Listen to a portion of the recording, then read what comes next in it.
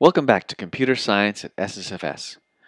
So in our last video, if you remember that when we printed an object, we got a pretty unhelpful string that said that, yeah, we have an object and where it's located in memory. And for most users, that's probably not the most helpful information. So we are going to modify our class today so that it prints back something useful. And the way we're going to do that is with a special Python method called the string method. And you can see it starts with 2 underscores, str, and then 2 more underscores, and then self. This is a special method that's called whenever print is called on an object, or the print function is used on an object. If this is present, the print will return whatever the string method tells it.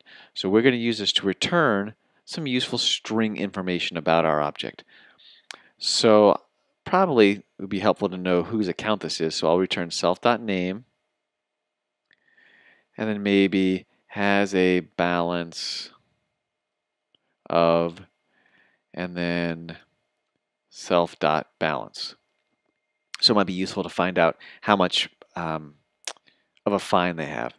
And because self.balance is a number, I have to convert it to a string.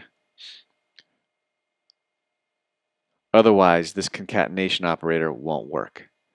So it's going to return the name plus has a balance of, and then the balance. So let's go ahead and try to run this again and see if we get anything different. Now it says when I print it, it returns that string I told it. Brian has a balance of 0. Okay, well let's go ahead and add a fine of $3.75. Now when I print Brian, it has the balance on there. So you can see we can modify that string to be whatever we think is useful. If we wanted to show a list of books checked out, we could do that. We could say, let's do has checked, put a space in there, has checked out plus, and then I'm going to do a special, instead of, if I printed out just the list itself, it would look kind of silly. Let's just see what that looks like. Books checked out.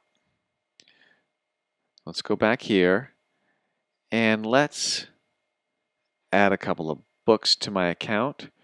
Check out, we'll do Harry Potter again. And then we'll check out Gone with the Wind. And let's print that instance of the object. Let's run it. I forgot to convert it. See, it says can't convert list to a string.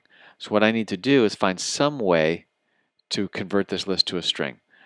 Well, there actually is a way to do that. It's called the join method. So I'm going to use quote and then comma because I want my list separated by commas. And then I use dot join. And then I'll put that around my list. So I'll use the comma, dot join. This is called the separator. Whatever I want my list separated by would be in the quotation marks. And then I use the join method on this list. Let's go ahead and go back to my using account. Let's run this again. And it says Brian has checked out Harry Potter, Gone with the Wind. So you can see we can modify this string method to return whatever we think is the most useful information back to the person using the account. So this has been the very briefest of looks at object-oriented programming. Using this style takes a lot of practice. We will be using it for a lot of this course and in the future. In the next set of videos, we are going to start looking at Pygame, which is a very common Python game developing module, and we'll try to put some of this object-oriented programming into practice there as well.